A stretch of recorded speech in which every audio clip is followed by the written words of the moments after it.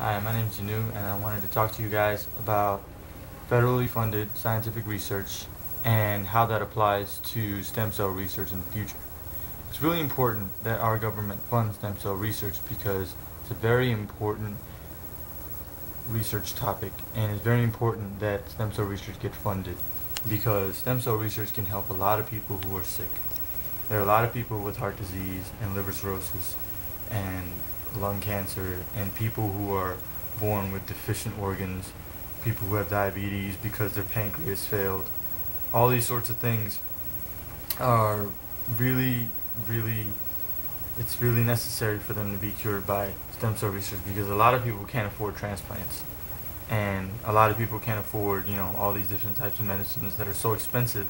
And it would be so nice to get these new cells right into the body and, get them to help out a guy who, my mom, she has liver cirrhosis.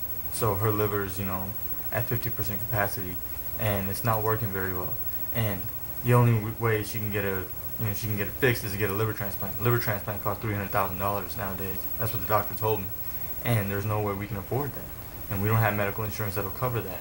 It's not adequate enough. And if stem cell research gets funded, then she'll be able to, just go to the doctor, get stem cell implants into her liver. Those stem cells will recognize the liver cells, and they'll grow into a healthy liver for her. And how great would that be? Just think about that.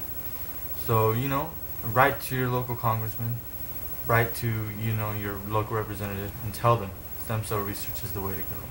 Thank you.